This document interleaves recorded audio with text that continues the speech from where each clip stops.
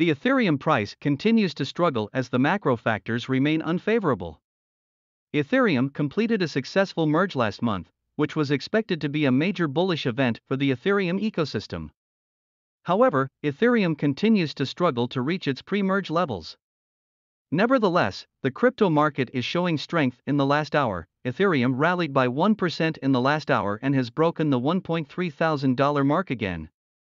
It is currently trading at $1,307 and is up by 0.3% in the last 24 hours. In the last 7 days, ETH has climbed by 6%. However, it remains far below the pre-merge levels. Bitcoin showed strength as well as BTC climbed by 0.5% in the last hour.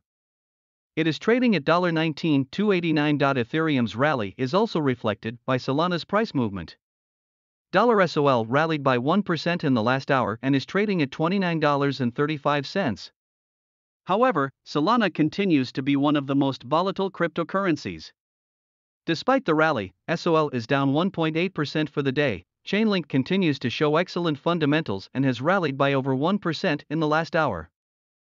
$LANK is currently trading at $6.88. Meme coins Dogecoin and Shiba Inu also rallied by over 0.5%. The macroeconomic factors continue to affect the crypto price movement. Microsoft, Apple, and Amazon's solid performance in the third quarter resulted in a rally in the stock market.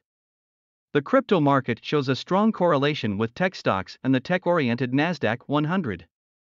Therefore, a rally in tech stocks is also reflected in the crypto market. The pound also remains stable after the resignation of the UK PM Liz Truss. Truss was the shortest tenured PM in UK history. She resigned as the UK markets collapsed due to her mini budget.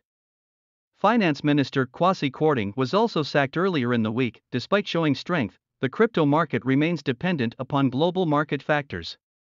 Reports revealed how oil prices are surging as the OPEC supply cuts will start to go into effect. If true, this can lead to a much more aggressive stance from TH.